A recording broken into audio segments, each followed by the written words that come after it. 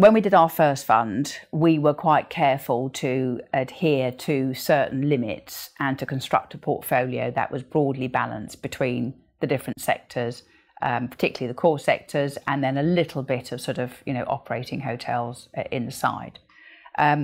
With our subsequent funds, what we've done is we've actually broadened that.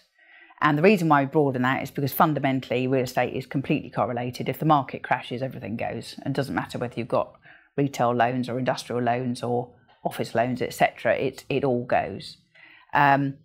It's more about the individual loan and making sure that it's structured in a way that hedges that downside as much as it possibly can. It isn't about whether your loan is in that sector or that sector. It's all about the structuring of that loan and making sure that that's as low a risk as it possibly can be. So I think that when we look at portfolio construction, we do actually broadly end up with, sort of a third, and then with a little bit on the side. But there are sectors that we favour. So I massively favour the industrial sector because it performs well in a downturn. Very careful, obviously, about retail for lots of reasons.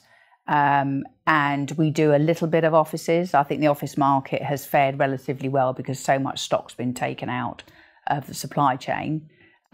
We do a little bit of hotels. So it also depends on where we feel the real estate market is in terms of particular sectors or that location. Also, it does depend who the borrower is, because the thing about loans is that loans are only as good as the real estate that you underwrite and the person who's managing that asset. So it does depend who the sponsor is in terms of, where we pick and choose to lend.